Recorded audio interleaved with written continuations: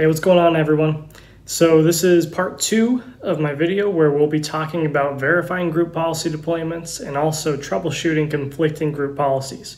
So if you want to learn how to create a group policy and deploy it, then you'll want to check out part 1 first.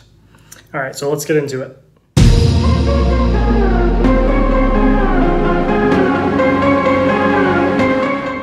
So if you ever wanted to know what group policies were being applied to your system, there's a command that we can run that will tell us.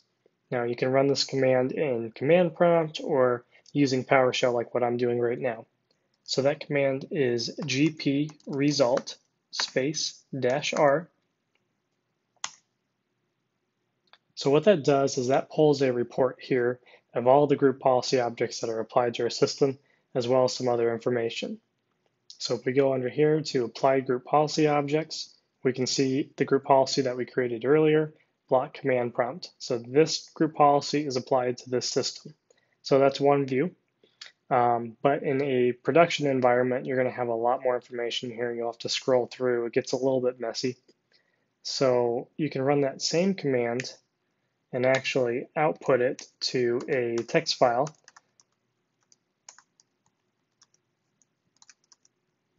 So I'll call it gp resolve-text, hit enter, and we can see right here in this text file the same information. So it's a little bit easier to read.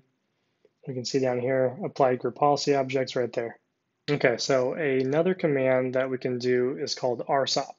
So we can type in rsop, and then that will take a minute to pull down. Okay, so what this tells us is this tells us all of the settings that are applied to the system and what group policy has applied them. So you can see that it looks real similar to a group policy. Now, if we go under user configuration, administrative templates, we can see the system and we can see the setting that we set earlier. Prevent access to the command prompt, the state's enabled, the group policy name is block command prompt. So it tells us here's the setting, here's the current state of that setting, here's the GPO setting this setting. So we can even double click on this and get some more information. So I wanted to quickly talk about conflicting group policies.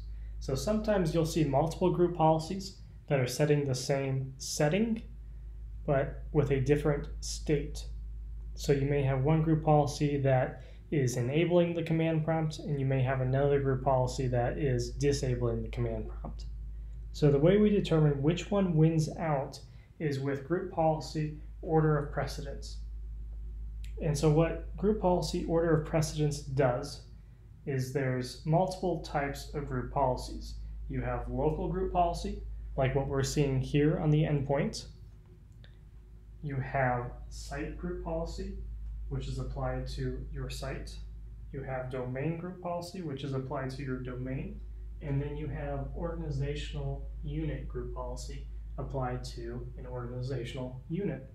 Now there's an easy acronym to use to remember the order of precedence, and that's LSDOU, local, site, domain, organizational unit. With local group policy editor is we can come in here and we can configure different settings. So for the setting of blocking the command prompt, we are actually enabling that. I know it says disabled here, but this disabled means that it's allowing the command prompt. Let's move over to our group policy management console, and we can see we have a site here. Now the site has a group policy applied to it saying block command prompt. And then under domain, we have enable command prompt. And then under an OU, we have block command prompt. Now this is an extreme example. It's not something that you're gonna see, but it helps to illustrate the point here. So LSDOU, we're saying apply local group policy first, followed by the site group policy, followed by the domain group policy, followed by the OU group policy. So if we go back to the endpoint and we run an rsop, we can see the setting here, prevent access to the command prompt, state is enabled, group policy name is block command prompt. So if we double click on this, go to Precedence tab.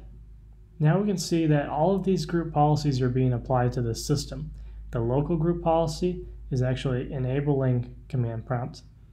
The site group policy is blocking the command prompt. The domain group policy is enabling the command prompt. But the final group policy that's applied is the OU group policy, which is blocking the command prompt. And so we can verify that if we try to open up the command prompt here. And then as we can see, the command prompt is blocked. So LSD is a helpful acronym to remember the order of precedence when it comes to group policy.